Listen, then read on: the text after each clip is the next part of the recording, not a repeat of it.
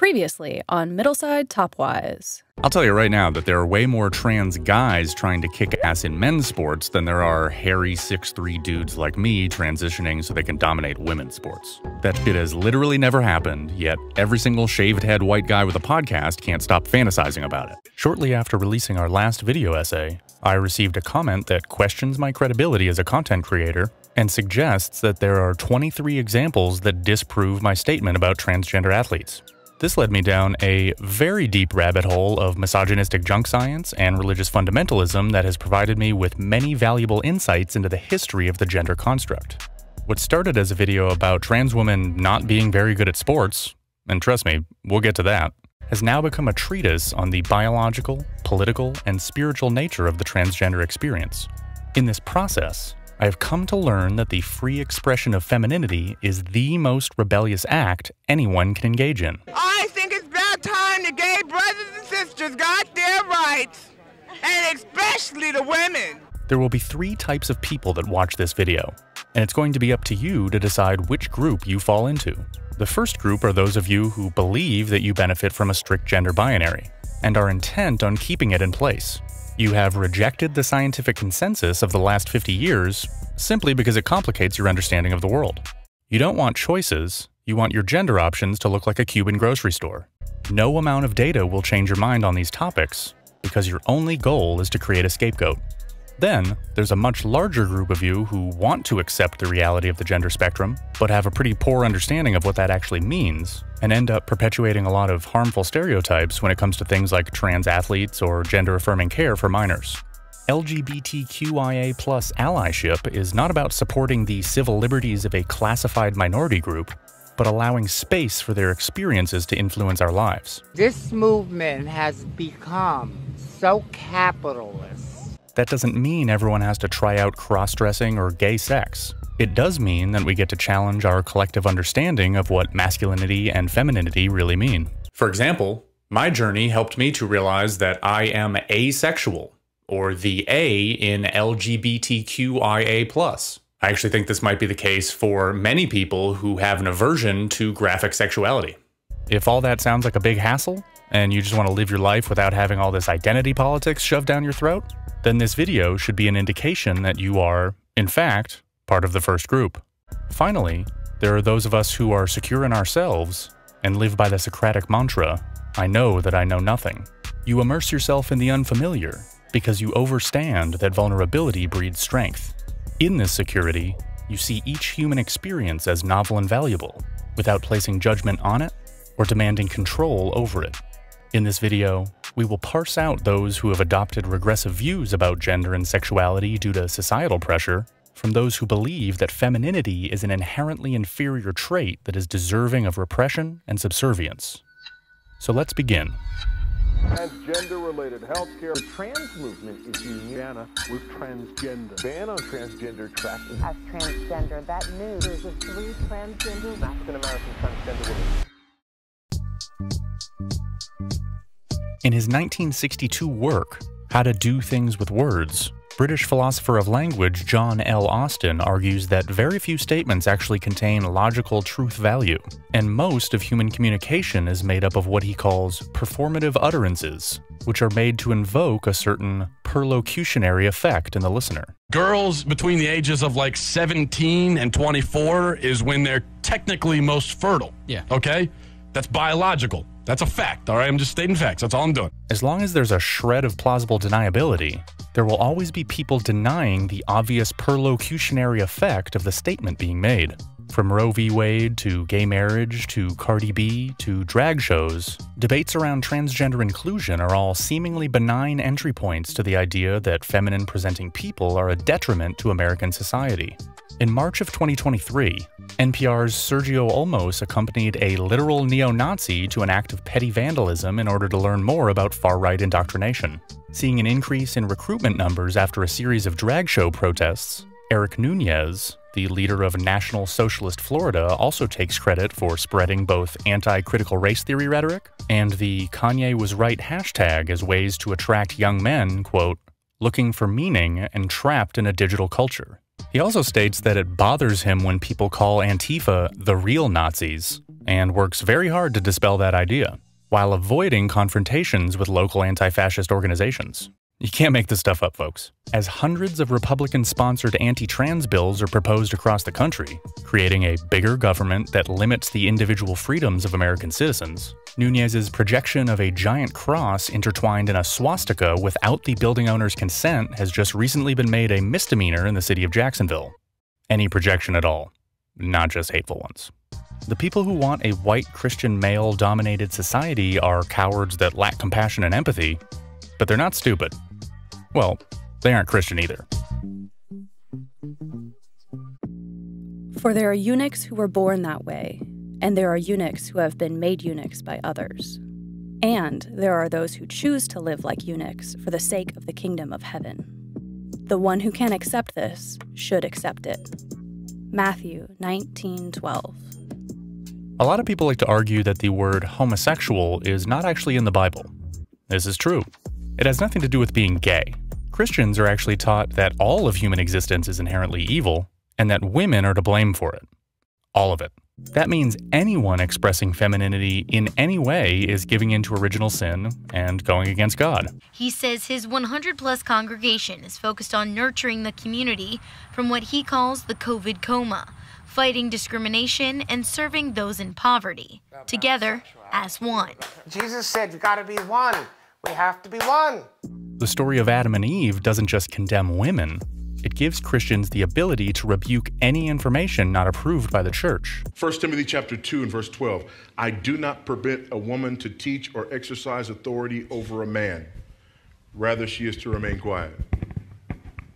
So, because the Bible says so. And that's it. Once that's understood, they're treated no differently than the animals on Noah's Ark. Seriously, go look up the words male and female in the Bible. Most instances are in reference to livestock, not people.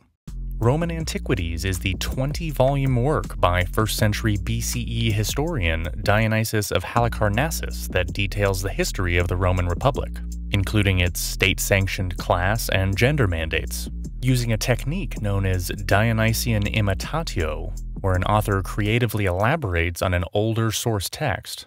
He would tell the tale of Aristodemus Malicus, an ancient Greek tyrant who intentionally feminized young men so they wouldn't rise up against him. About 100 years later, Stoic philosopher Epictetus would use the term malikos to mean one who is unable to absorb the true philosophy, or what we would refer to today as a smooth brain. He and his proto-feminist mentor Musonius Rufus, who taught that women were just as capable as men and should be treated as such, would be exiled by 2 different Roman emperors.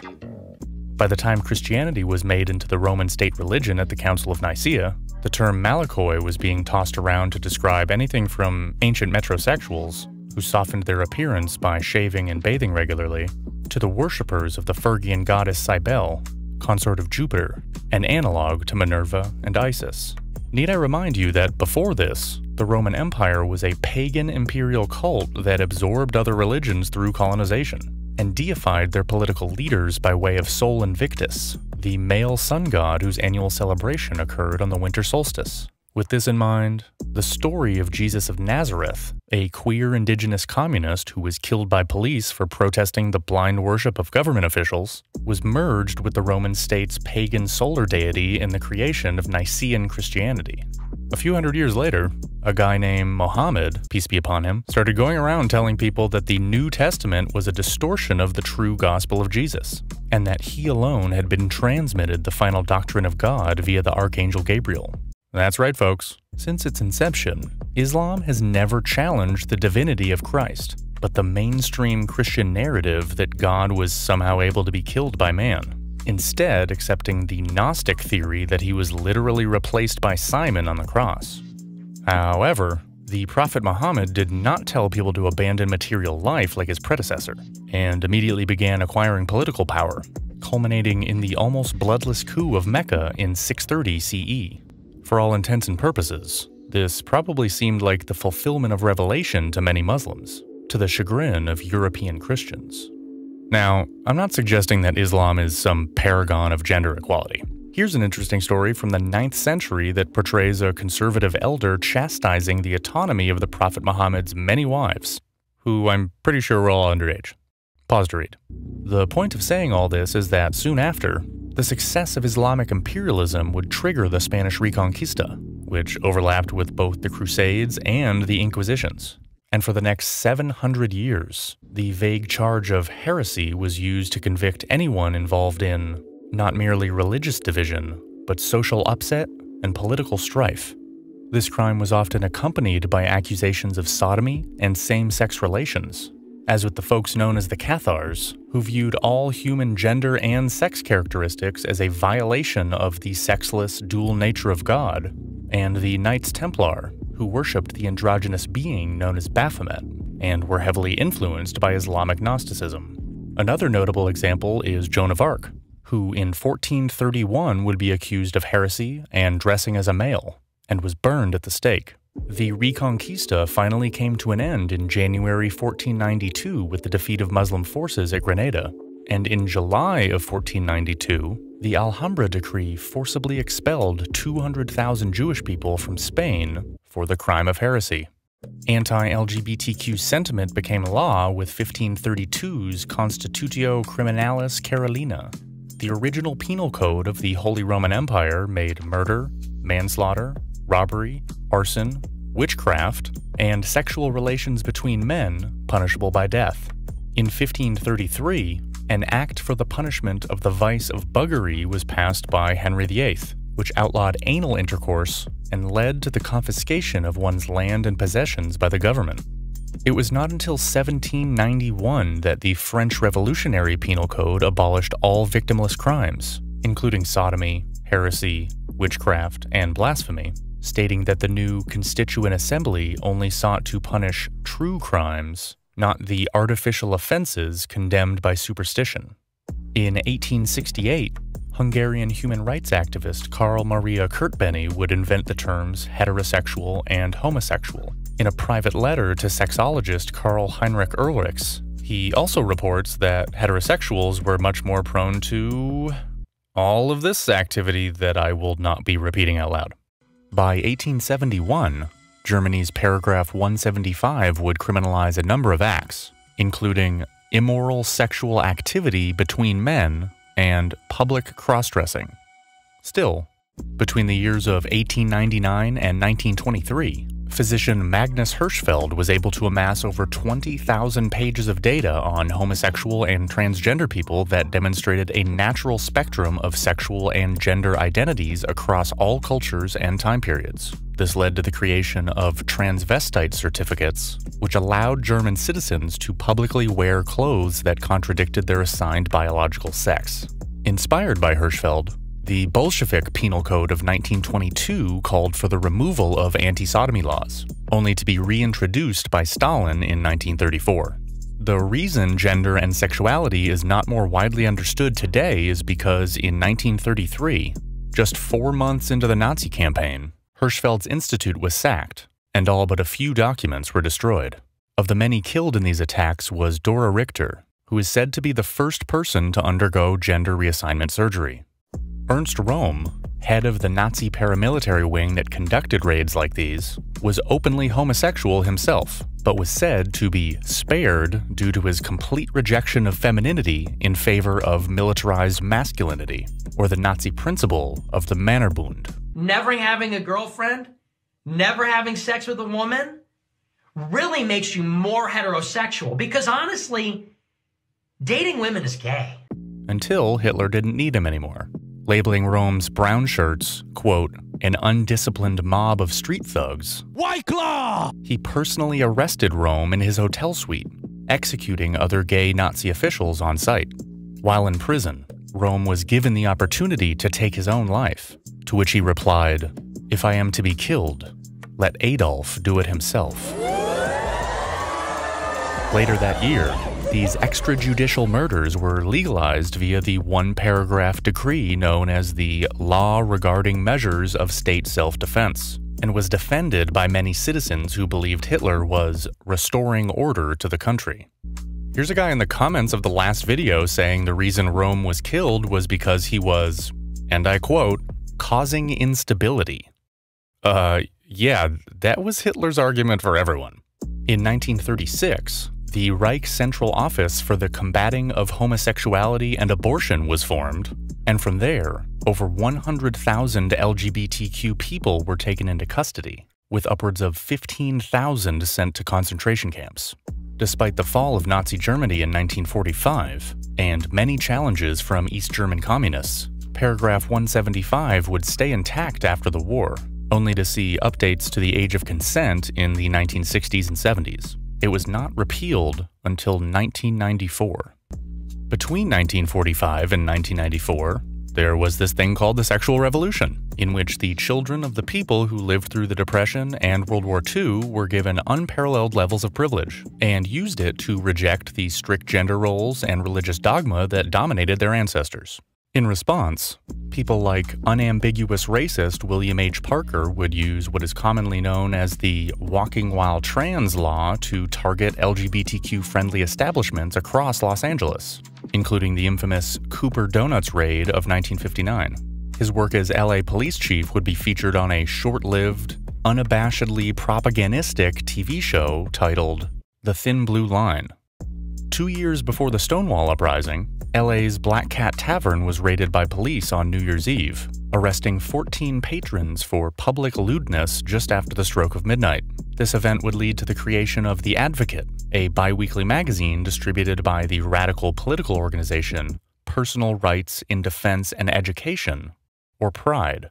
A major turning point for the traditional American masculine image was the horrific violence depicted on the news during Vietnam, namely the highly publicized 1968 mass shooting of 22 unarmed Vietnamese civilians by Lieutenant William Calley in the My Lai massacre. This led many Americans to question the national equation of manhood and patriotism. And soon, a subcategory of white middle-class men began to arise who were more influenced by black, queer, and feminist representations of masculinity than they were Frank Sinatra, John Wayne, or Uncle Sam.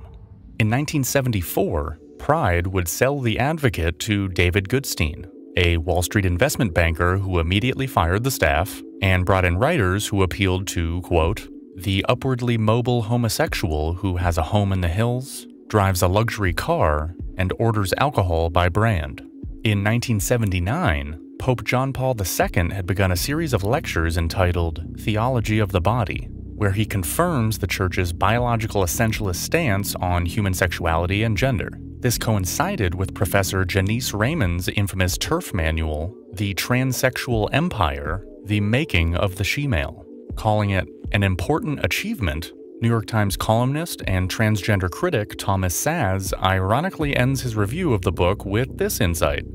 If the war between sexes ever ends, it will be not because of a phony armistice arranged by doctors, but because men, women, and children will place personal dignity before social sex role identity. Personal dignity, you say? In 1985, the Ratzinger Report was written by German Cardinal and future Pope Benedict XVI in opposition to homosexuality and feminist gender theory. The eventual repeal of paragraph 175 in Germany coincided with the UN's International Conference on Population and Development of 1994 and the World Conference on Women in 1995, which both called for greater access to reproductive and sexual health services across the globe. Sexual health is a concept that goes beyond pregnancy and sexually transmitted disease prevention and includes a positive and respectful approach to sexuality and sexual relationships, as well as the possibility of having pleasurable and safe sexual experiences free of coercion, discrimination, and violence. It was right around this time that a man by the name of Joseph Overton began pitching the idea of independent research institutes, or what we commonly refer to as think tanks, to corporations, politicians, and religious groups. In 1997, anti-abortion journalist Dale O'Leary wrote The Gender Agenda, which tells the tale of a radical Marxist feminist conspiracy being perpetrated by globalist NGOs. In her free time, Miss O'Leary just happens to be a part of the highly secretive and influential Opus Dei, the conservative Catholic society that answers directly to the Pope.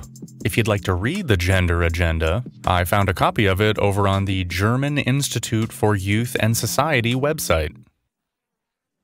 2001's The Hidden Face of United Nations by Belgian priest Michael Schoulians accuses the UN of trying to deify the earth and desacralize man, and threatens that NAMBLA will use updates in human rights laws to protect themselves from prosecution. A Catholic priest said this. Cardinal Ratzinger, aka God's Rottweiler, would become Pope in 2005. Only to be marred by abuse scandals and persistent talk of his upbringing as a Nazi. As they always do, the Nazi dog backed down, and his successor, Pope Francis, would be named the Advocate's Person of the Year, despite his agreement with Benedict that modern gender theory is ideological colonization. In 2019, a group of bishops compiled a list of quotes from Francis called Declaration of the Truths Relating to Some of the Most Common Errors in the Life of the Church of Our Lifetime, which clearly states that homosexual acts under no circumstances can be approved. It also reasserts the Church's stance on gay marriage, which seeks to police civil unions of non-Catholics, essentially making the act of marriage a closed cultural practice. The document goes on to provide rules for transgender people. At no point do they say anything about their concern for mental health, fairness to women, or the safety of children. A similar document, known as the Nashville Statement, was compiled in 2017 by the Evangelical Council on Biblical Manhood and Womanhood. In Search of an Imaginary Enemy, Catholic Collective Narcissism and the Endorsement of Gender Conspiracy Beliefs, explores how this regressive decree has been used by fascists to drum up a fake culture war against Christian family and religious values. Feelings of low personal control have been linked with increased beliefs in God, endorsement of conspiracy beliefs, as well as national collective narcissism. At the same time, both national collective narcissism and conspiracy beliefs seem to decrease following inductions of feelings of personal control. It is then at least plausible that we could reduce defensive religious identification as well as gender conspiracy beliefs by increasing feelings of personal control. Today, far-right groups like Reconquista Germanica are using a familiar combination of Roman, Spanish, and German imagery to fuel this socio-political holy war well into the 21st century. Meanwhile, Fart Lord Janice Raymond returned in 2021 with a new book titled Doublethink, A Feminist Challenge to Transgenderism, which is said to pull heavily from the work of anti-Semitic conspiracy theorist Jennifer Bilek. As of 2023, 69 countries criminalize consensual sexual acts between adults of the same sex, punishable by death in 9. 14 U.S. states still have similar sodomy laws on the books. Do you want the individual freedoms America offers to all of its citizens? Or do you want the country to look more like Iran? You gotta pick one. Authoritarianism and tyranny spawn from the unfulfilled desires of pure, imbalanced masculinity. Every single act of oppression is the result of the masculine urge to dominate, divide, and control.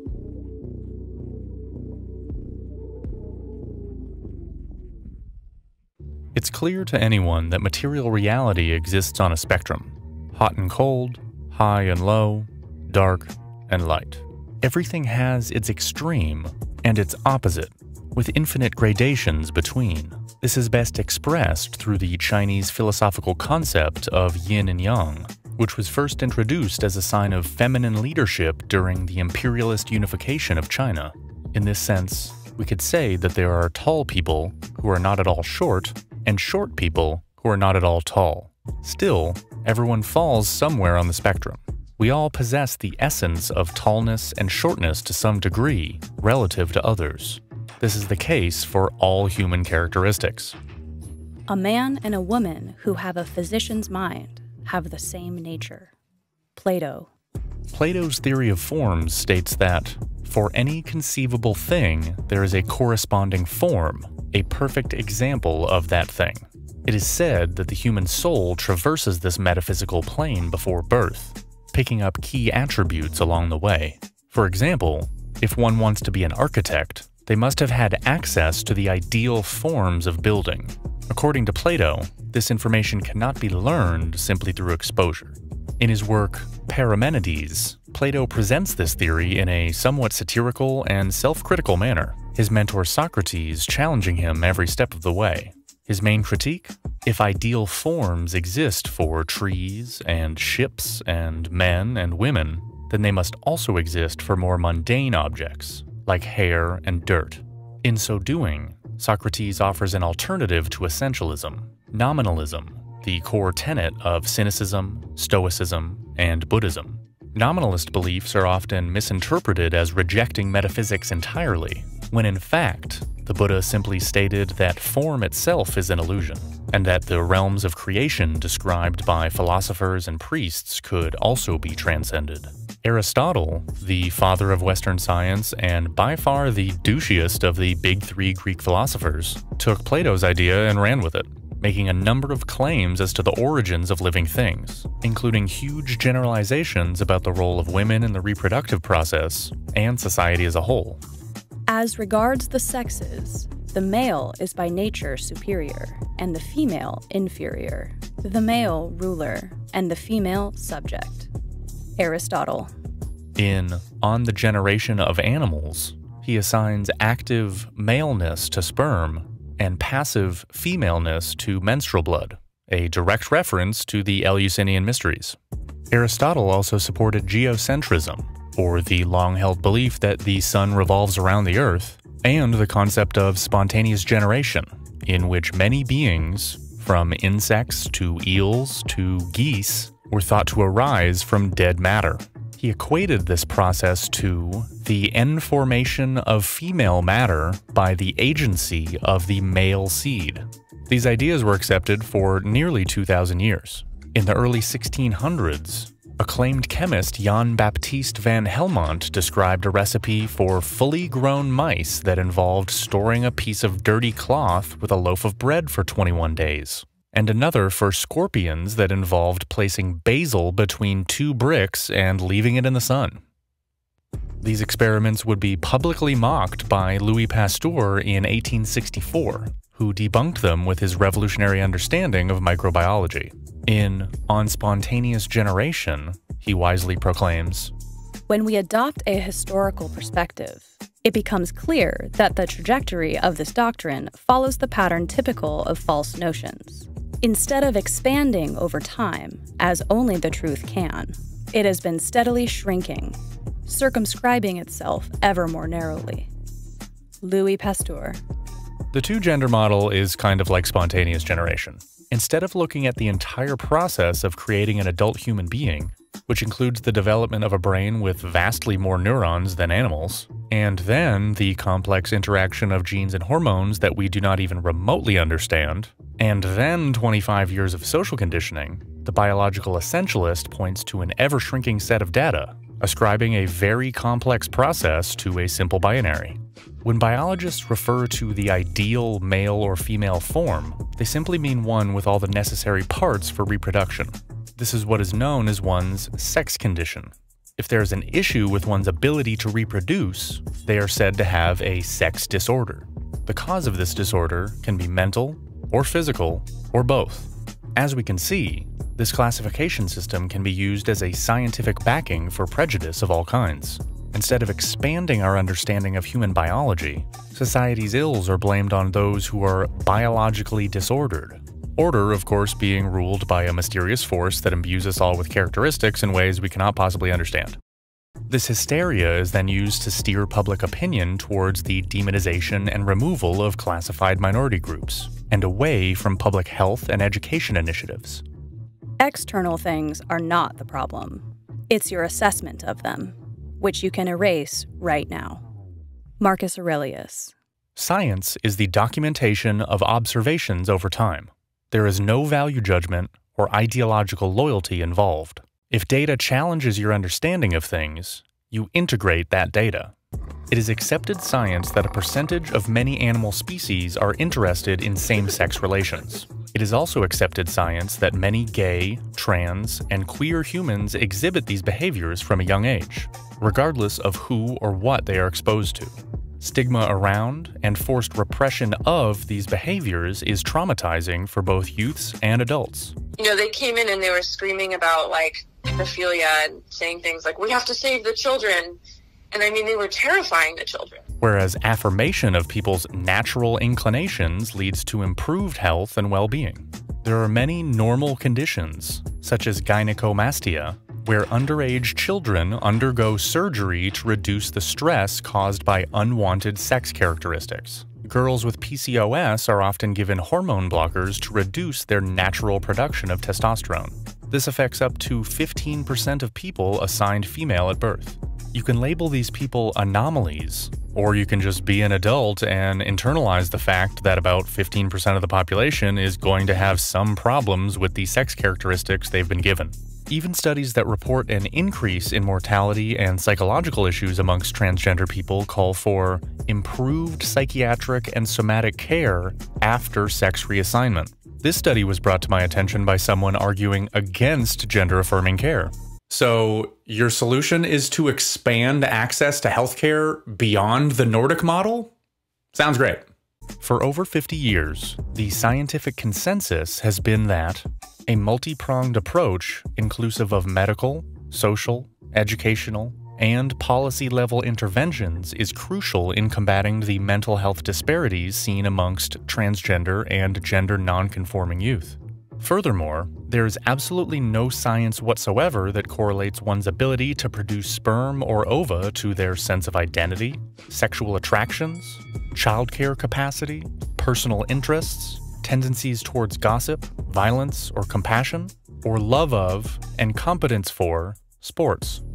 Biological essentialism is a belief system that appropriates the authority of science. It is a hasty generalization, wrapped in a false cause, slathered in confirmation bias, and delicately perched on a slippery slope.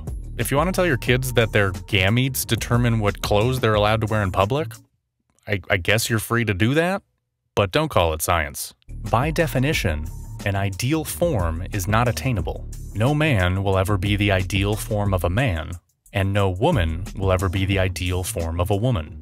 Therefore, a man is someone who is inspired by the essence of manhood, and a woman is someone who is inspired by the essence of womanhood, regardless of the features they are able to exhibit. We may also feel compelled by both, or neither. This is normal and natural. If some psycho-spiritual essence does exist, there is no connection between it and one's biology. The complexity of the human mind transcends what is visible to the naked eye. You can accept this fact, or continue to try to control people's lives with an archaic and unscientific belief system.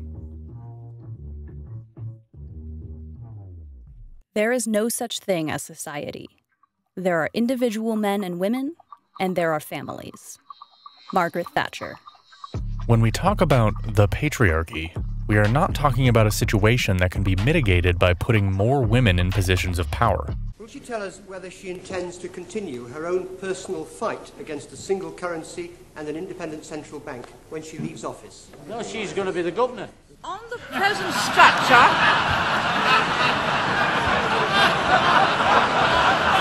For the last 100 years at least, we have lived in a world of manufactured insecurity.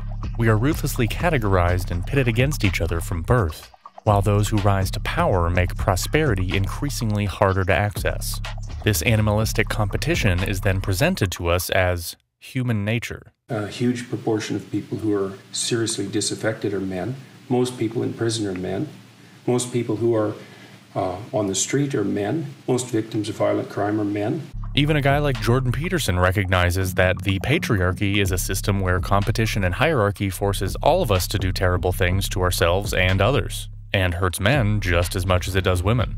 Alternatively, we could have a system that guarantees security for all, where equal access to resources is prioritized over endless military funding and corporate job-creating initiatives that need stimulus packages every 10 years.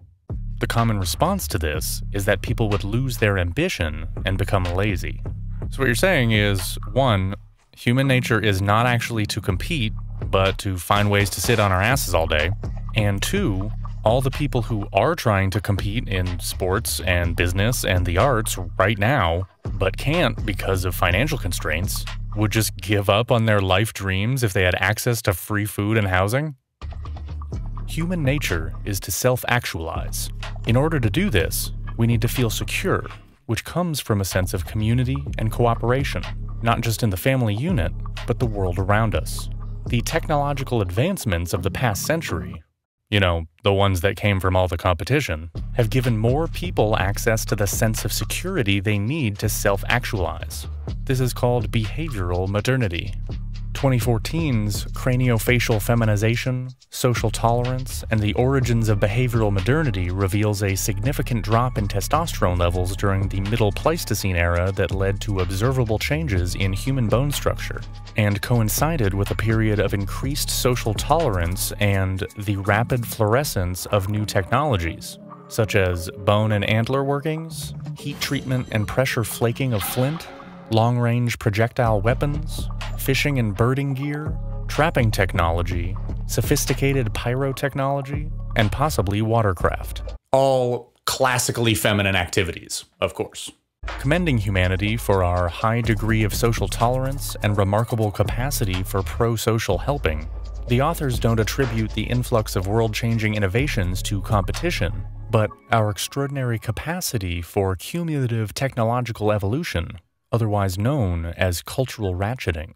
Meanwhile, competition involving attempts to acquire or defend real or perceived resources such as status, territory, partners, and power increases testosterone levels in both men and women, as does the mere handling of firearms, which has been shown to encourage reckless behavior after just one interaction.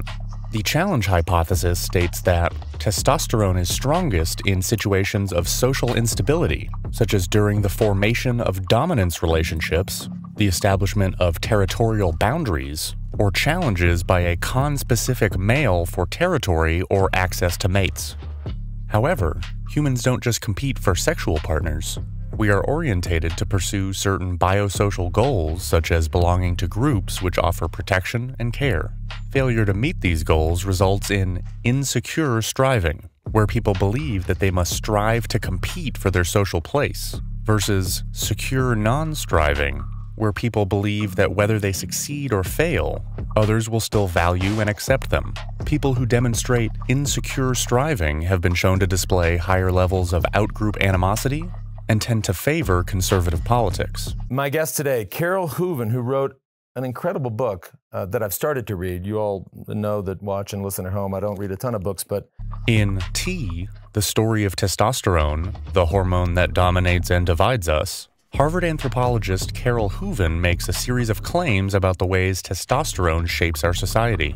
She attributes to it high rates of physical violence, hunger for status, and desire for a high number of sex partners, and identifies the testicles as the source of typically masculine behavior. Hooven got this data by reading one book in college, and from watching a male chimp beat the crap out of a female chimp in Uganda once. The book she read was Richard Wrangham's Demonic Males: Apes and the Origins of Human Violence, which goes into excruciating detail about how sadistically abusive and patriarchal ape societies are, and then comes to the novel conclusion that human civilization has the same dynamic because evolution. All of this happened every morning when the garbage was being dumped at this lodge. So you would be willing to pick up, go a mile or two to go fight with a bunch of strange males. And this is the time of day where baboons are doing their most socializing and their most grooming and gossiping and all that sort of thing. So you were aggressive and you were willing to give up all the social connectedness to go to do this. So it killed half the males in the troop. And what you saw was the entire culture of this troop changed. They became more peaceful. They became more socially affiliative. They sat closer to each other. They had less fighting. They had lower stress hormone levels. Their immune systems worked better, which was the stuff I was mostly studying. By a decade later, after this TB outbreak, the troop still had this characteristic.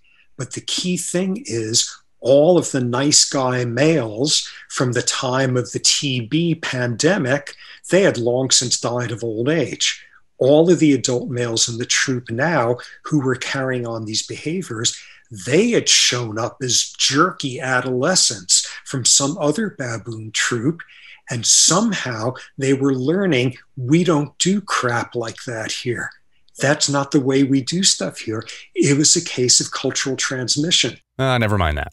After saying all sorts of inflammatory things on Fox News and Joe Rogan, because that's apparently how right-wingers sell books these days, Hooven has moved on from her position at Harvard's Department of Human Evolutionary Biology to the Psychology Department to work with Steven Pinker, who is ironically both a biological essentialist and an atheist. She had to make this move because she is not studying biology. She is making broad generalizations about how certain biological factors affect our society. For money.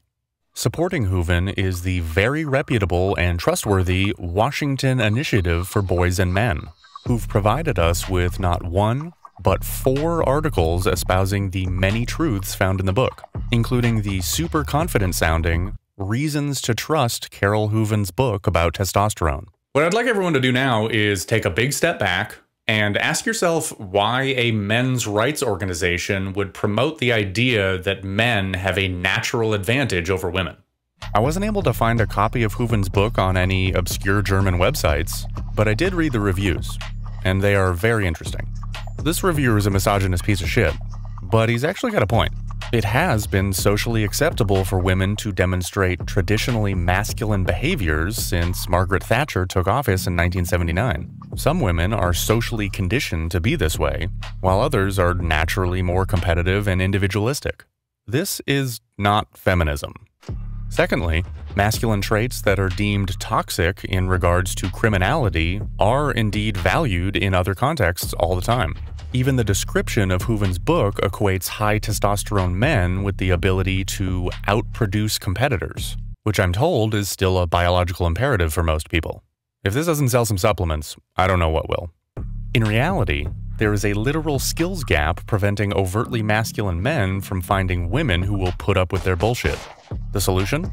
Men need to find ways to live up to healthier relationship expectations, which suggests a trade-off between the degree of male-male competition that increases testosterone and the expression of paternal care that requires a decrease in testosterone. The urge to nurture, show compassion, and be in community are human traits. The desire to dominate, segregate, and procreate are animal traits. It has nothing to do with hormones. In a culture of competition, sporting spaces are strongholds for simplistic, binary conceptualizations of sex and gender, with this instrumental view of sport, wherein winning, and thus achieving material reward, motivates participation. Legislators can construct a narrative where trans girls are a threat to cisgender girls' future success, mobilizing affect and emotion to justify transgender discrimination. The current transphobic medical consensus is that physical attributes that contribute to elite athletic performance are due to exposure in gonadal males with functional androgen receptors to much higher levels of testosterone during growth and development and throughout the athletic career. It's important to note here that when this manifesto states, compared to biological females, biological males have greater lean body mass, larger hearts, higher cardiac outputs, larger hemoglobin mass, larger VO2 max, greater glycogen utilization, higher anaerobic capacity, and different economy of motion, they are referring to elite, sub-99th percentile athletes only. This statement is about extremes, not the population as a whole. In a real fight, she would destroy 99% of regular guys. The unbiased medical consensus is that there's an approximately 10 kilogram difference in lean body mass between elite male and female athletes. What is not agreed upon is how lean body mass affects performance. Athletic performance is a complex trait that is influenced by both genetic and environmental factors. Sex steroid serum levels and body composition are under strong genetic control, with 80 to 85% of skeletal muscle mass and strength inherited from parents. It's true that there are no women built like LeBron James, but LeBron James didn't get that way simply by having a lot of testosterone in his system during puberty. Most people who are 6'8" and 250 pounds are never going to be an elite athlete. Michael Phelps' physique doesn't stand out amongst his peers, but his body's natural suppression of lactic acid is what sets him apart. Still, that advantage alone does not automatically make him a gifted athlete. Some of the most successful male athletes of all time never really bothered to develop lean body mass at all.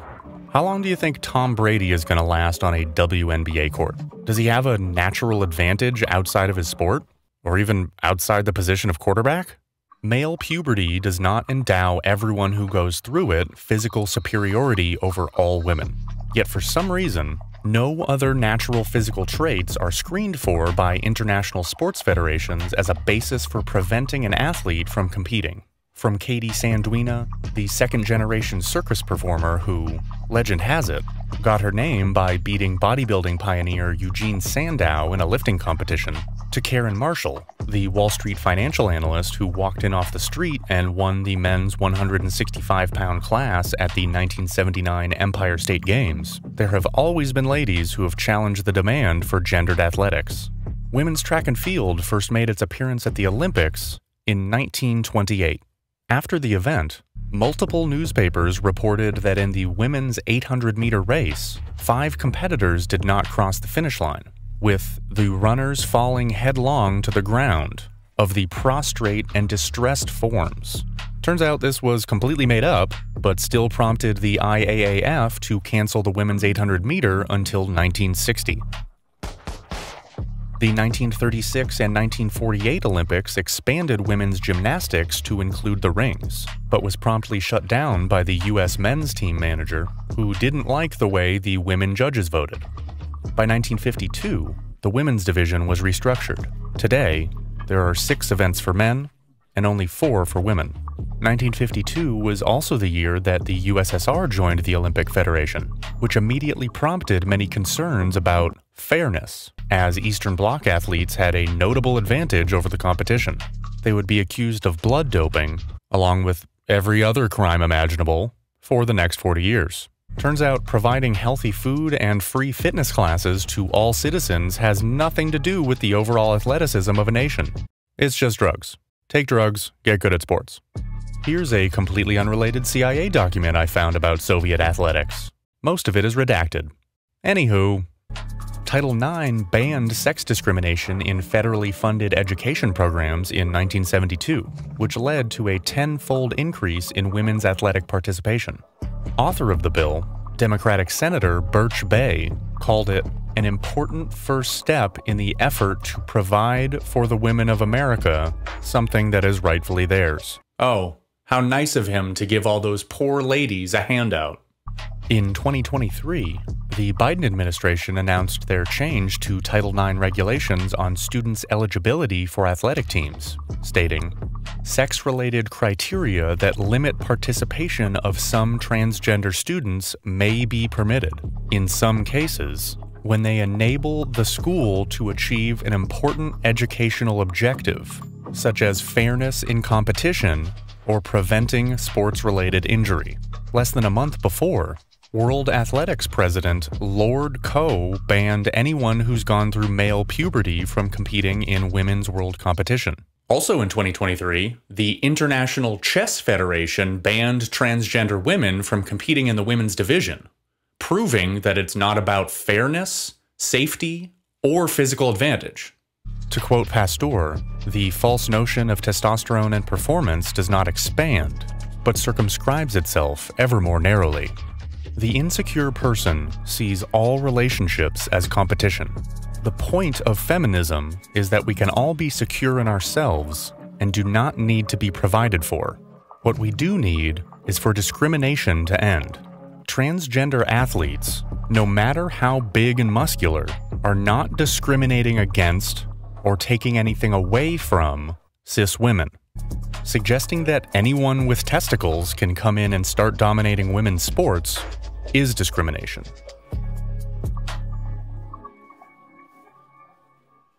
So, do transphobes think that there are just men out there who suck at their chosen sport, but want to win so badly that they uproot their entire existence and transition into women? I'm not a trained therapist or anything, but I think it's unhealthy to assume that the reason someone is doing something is part of some diabolical scheme to win at a game.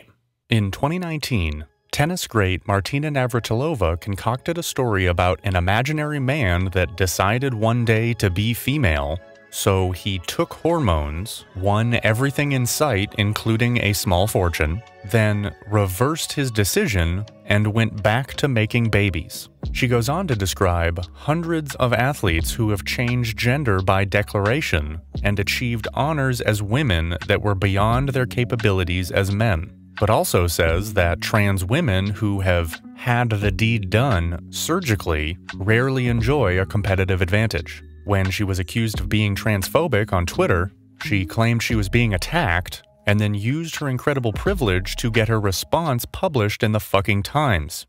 But what she and every other fart are unable to do is provide a specific example of a person who has gone through male puberty and how that has given them an empirically observable physical advantage. That is because there are no examples of dominant transgender athletes.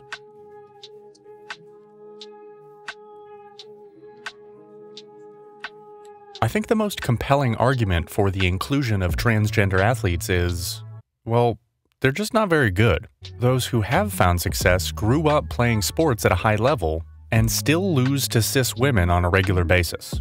And then, there are many trans women on this list that continued to compete against men after transitioning. It's amazing to me that this is the list people use to criticize trans women in sports. Some people argue that the mere participation of trans athletes is unfair, as in the case of Glenique Frank, the transgender hobbyist runner who placed 6,160th place amongst women in the 2023 London Marathon, just a month after running the Tokyo Marathon in the men's division.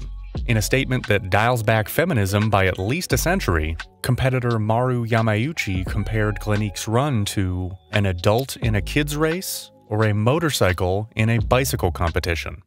Make sure to check out Mara's new book, Men Are 180 Horsepower Superbikes, Women Are Pink Tricycles with Sparkly Tassels on the Handlebars, available exclusively through PragerU. So with this apparent disparity in place, what do you think we could do to help the 14,000 women Glenique beat get faster for next year?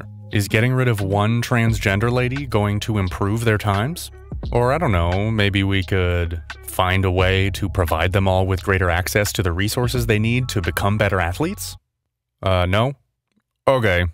So, without further ado, here are 23 transgender ladies just doing the best they can.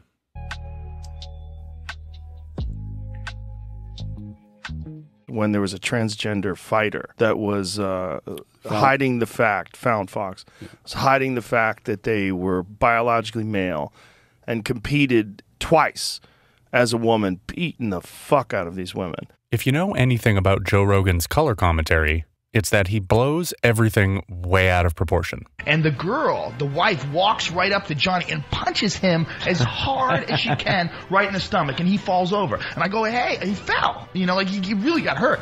This statement is not only transphobic, it's objectively false to anyone who understands the sport of mixed martial arts. Fallon Fox's first fight was against amateur Elijah Helsper in 2012, whose previous fight was in 2009. The match ended when Helsper randomly dislocated her elbow while in full guard. No one got beat up.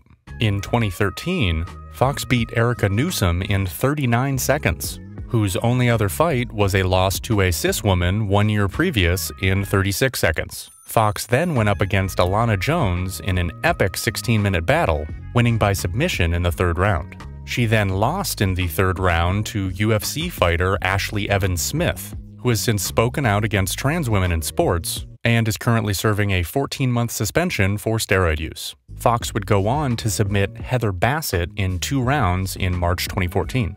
Later that year, she defeated Tamika Brents, the fight being called due to injuries sustained to Brent's forehead and orbital bone. After the match, Brents was quoted to say that she had never felt that much strength in a fight and inferred that it was due to Fox being born a man. This story was immediately latched onto by far-right critics, who began claiming that a new transgender fighter was crushing women's skulls. Fox's win is often paired with this picture, which is actually the 18-year-old, blonde-haired, blue-eyed Kay Hansen after she was pummeled by cis woman Kaylin Schwartz in 2018.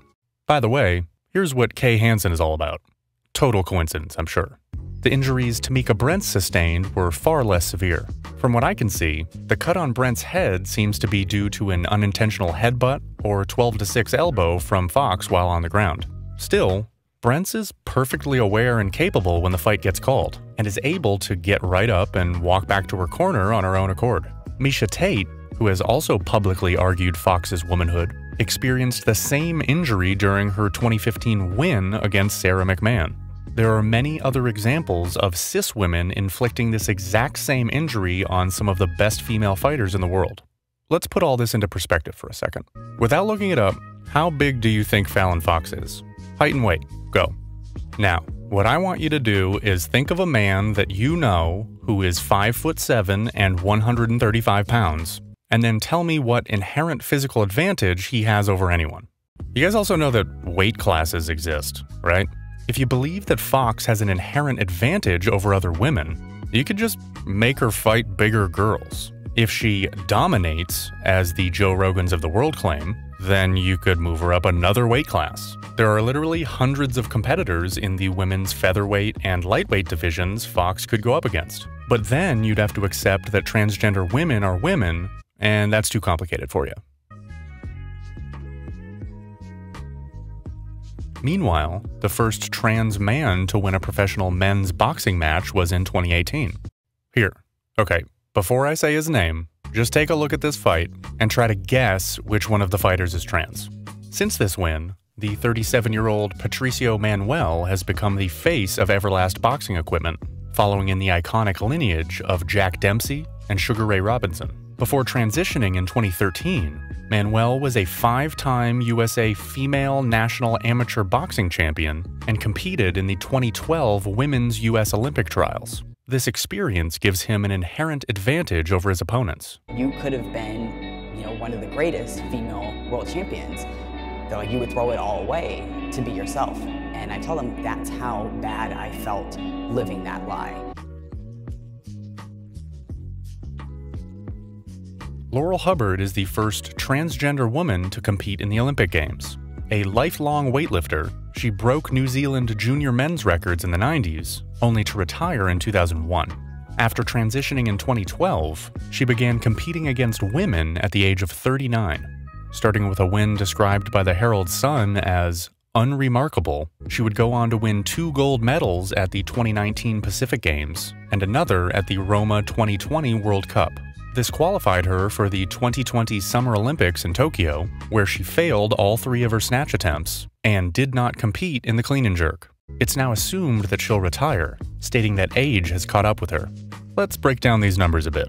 In that first victory, Hubbard measured in at 6'1" and 131.83 kilograms, 9 kilograms heavier than the second-place winner, Ayunara Sapaya.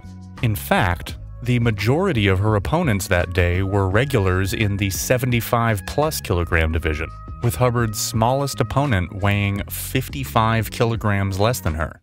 However, Hubbard's lifts were no better than those of Dang Wei, who is 5'3" and holds records in the 64 kilogram division. At the 2019 Pacific Games, silver medalist Figaiga Stowers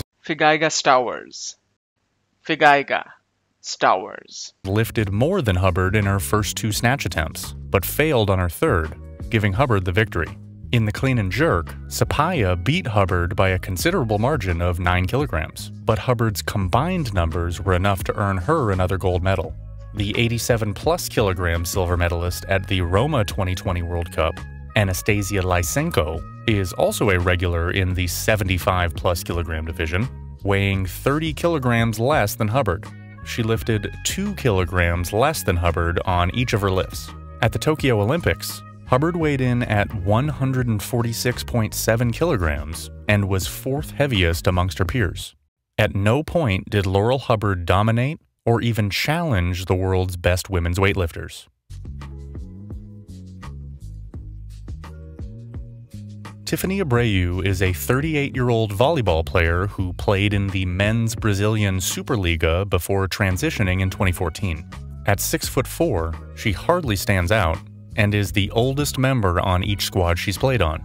In 2018, she ran as a candidate for the Brazilian Democratic Movement Party. In 2022, the team she played on won the Brazilian Cup. At least it says that here on Outsports, but I can't seem to find her on the roster or in this broadcast of the championship match.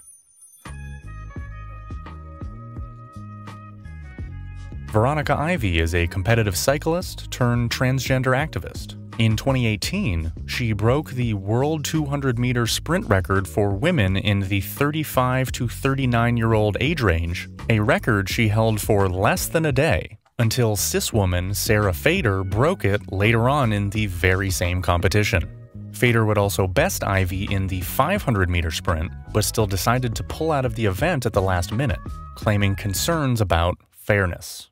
Shortly after this win, Ivy responded to a fateful series of tweets from tennis pro Martina Navratilova, prompting her aforementioned response in the Times. Renee Richards grew up as a multi-sport athlete, culminating in an invitation to play for the New York Yankees. Giving up athletics to work in ophthalmology, she played some professional men's tennis in the 1950s and transitioned in 1975 at the age of 41. After applying to play in the Women's U.S. Open, she was outed by TV anchor and father of Tucker Carlson, Richard Carlson. Oh yeah, you heard me. Check this out. The most effective means to that goal, that is, the stability of relationships between countries, is international broadcasting. With it, perceptions can be influenced and difficult concepts can be clarified and explained to people. And successfully sued the U.S. Tennis Association for discrimination. In her appearance at the 1977 U.S. Open, she lost to Virginia Wade in the first round, and again in the doubles final. From 1977 to 1981, she was ranked as high as 20th overall. She is known for her unique left-handed serve, which is said to give her a natural advantage. She went on to coach fart queen Martina Navratilova to 2 Wimbledon wins, and in an ironic twist, has also made a number of transphobic statements in response to modern transgender athletes. Yeah, I mean, women weren't even allowed into Horace Mann, the prestigious $60K a year prep school you went to, until 1976. So let's not suggest that you were chosen on your merits.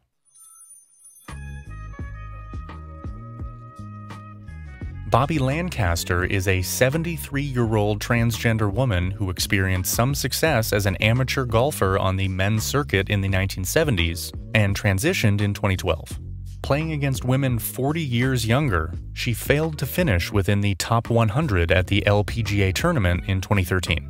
After a fan complained about her to a local newspaper, a full-length feature film was made about her life and was nominated for a Sports Emmy. She no longer plays professionally and works as a family physician and transgender advocate. LANA LAWLESS is a former police officer who played golf recreationally for 21 years before transitioning in 2006. She entered her first competition against women in 2007 and was unable to make the semifinals.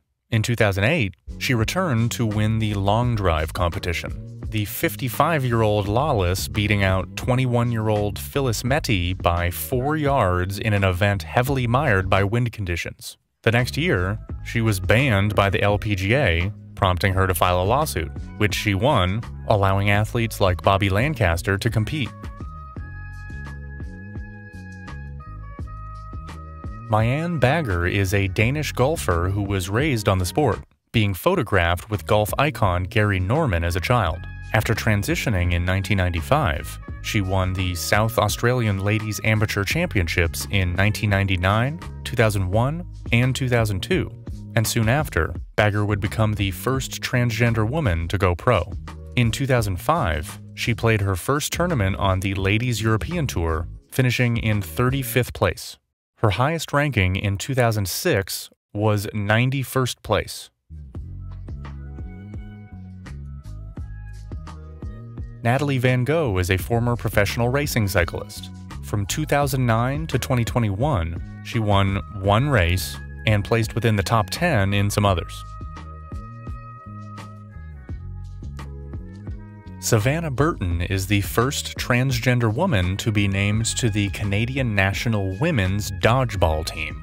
her team would finish 4th in both the 2015 and 2017 World Dodgeball Federation World Championships. Catherine McGregor is an Australian cricket commentator who, in 2016, at the age of 60, joined the premier over 50 Women's National Cricket League. She has yet to accomplish her goal of playing in the more competitive Women's Big Bash League. Brittney Stinson grew up playing boys football for 4 different high schools and now plays for the Orlando Anarchy women's football team. In 2017, her team lost the Women's Football Alliance Division III championship game. Lauren JESKA transitioned in the year 2000 at the age of 26 and started finding success in the sport of fell running. From 2008 to 2012, she won a handful of premier events, but in 2015 refused to provide UK athletics with blood samples and instead decided to violently attack an official. As of 2017, she is serving an 18-year prison sentence for attempted murder. This is a very tragic story, but the fact of the matter is, this is not Lauren JESKA. This is Victoria Wilkinson, one of the many cis women who have consistently put up better numbers than JESKA. This is Lauren JESKA. Because you can always tell, right? Roberta Cowell was a British race car driver and fighter pilot who is said to be the first person to undergo gender-affirming surgery in the UK. She competed against men with some success from the 1950s to the 1970s. Michelle Duff was a Grand Prix motorcycle racer from 1960 to 1967. She transitioned in 1984. Charlie Christina Martin is a 41-year-old British endurance racer who competes against men. APAYAUQ Reton is the first transgender woman to participate in the Iditarod sled dog race in Alaska, which is not a gendered event. She finished 28th place in 2019 and 37th place in 2022. Former Marine and world record-holding powerlifter Janae Marie Kroc-Zaleski competed against men in the 2000s and fully transitioned in 2015. She continues to lift recreationally and occasionally posts current personal records on her Instagram page. Jaya Salua is a Fa'afafine footballer who played for the men's Samoan national team in the 2014 World Cup qualifier. After medically transitioning in 2018, she appeared in the 2019 Pacific Games, again on the men's team. She has never competed against women. Parinya Charoenfal is a Fa'afafine Thai person who fought men for a brief period in the late 90s. Entering the ring in full makeup and pigtails, the fighter known as Nong Toom would revitalize the Muay Thai industry with her flamboyant drag performances. With the money made from her many wins, Nong Toom was able to afford sex reassignment surgery and retired from Muay Thai in just a year. She would return in 2006 as a fully transitioned woman to beat male fighter Kenshiro Lukchaumekdemdong, but in 2007 lost to cis woman Pernilla Johansson by decision in 3 rounds. She now teaches Muay Thai and aerobics with her husband in Thailand. Hannah Mounsey represented the Australian men's handball team before transitioning in 2015. In 2018, she played her first game with the women's team, where she scored 4 goals in a 24-32 loss to Kazakhstan. She immediately faced discrimination and was left off the Australian women's national team. Mounsey was then nominated for the Australian Football League's women's draft, but was declined based on the Victorian Equal Opportunity Act, which allows gender discrimination in any sport where strength, stamina, or physique is relevant. She was eventually allowed to play for the VFLW Darebin Falcons, which is the equivalent of a minor league baseball team, and found reasonable success there. although publicly releasing blood tests that show testosterone levels well below AFL requirements, she decided to withdraw from the AFL draft. In 2022, Mounsey returned to Australian women's handball for the Asian Women's Handball Championship, where her team would finish in 9th place. Michelle Dumaresque is a professional downhill mountain bike competitor who transitioned in 1996 and began competing against women in 2001. After winning a novice female class competition at Bear Mountain, she would go pro, eventually winning the Canada Cup Series in 2002, 2003, and 2004. At the 2004 World Mountain Bike Championships in France, she finished in 17th place. I was unable to find out who won the Canada Cup in 2005, or any other year for that matter, but in 2006, Michelle had a dream that a man attacked her at the podium, and later on that year, the boyfriend of second-place winner Danica Schroeder ran up and passed his girlfriend a t-shirt that said 100% Pure Woman Champ as a form of protest. I also cannot find whether or not Danica Schroeder ever won a race again in her entire career. Dumaresque has not competed since, saying, "That was the moment I stopped loving the sport. I thought my life might be over at that moment in front of a crowd of people. If someone was going to attack me, they were going to attack me. There was nothing I could do about it. I just hoped they would do it in a dark alley and not in front of the media and my family."